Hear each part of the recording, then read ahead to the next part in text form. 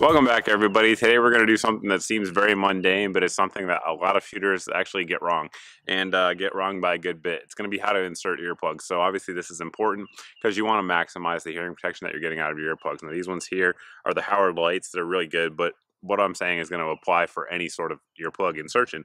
I think these ones are like 31 NRR. Most of them are going to be anywhere between 25 and 31. So obviously you want to ensure you're getting that, and if you don't fully insert them into your ear canal, you're not going to get that hearing protection. So we want to maximize our hearing protection, and the first thing you want to do when you're getting ready to insert these is going to be just to roll them.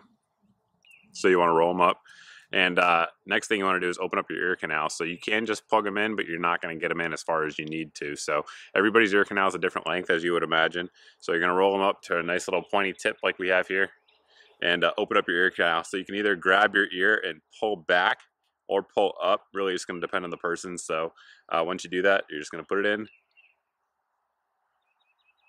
try to work it as far as you can. Excuse me. And one thing you want to do is hold it in place. So it's going to want to back out on you. If you get it into the point where it's actually hurting, you've gone too far. If not, you're good. So we're going to do the other one here as well. And this one is actually sealing pretty well. You can hear it, obviously, sealing. So these kind of foam inserts are really affordable, and generally I double up. Now a lot of people don't, they just want to wear plugs. That's fine. See, that one didn't go in right, so we're just going to back out and start again. Ooh, allergies are kicking today.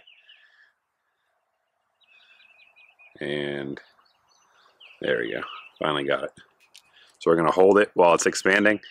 Some people will tell you to hold for 5 seconds, 10 seconds, whatever. You can hear it not expand anymore, and that's kind of where you want to be at. So if you see people's earplugs sticking out, a lot of times they're not actually in. You can do a quick snap test and just make sure you're good. So at this point we are good, safe to fire. You know, our pistol here, we have a Glock 23 here, and I can fire it without any pain in my ears. And that's pretty much it. That's your basic how to insert an earplug. The key there is going to be rolling it and then opening up that ear canal. It's the two things that people get wrong most often, especially important for new shooters. When new shooters go to the range, that noise is going to be somewhat jittery to them. Make them get jittery, I should say.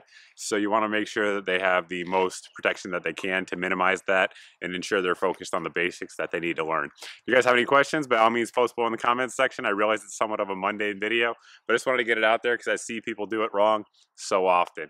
Thanks for watching, guys. Thanks for subscribing, and I hope to see you in the next video.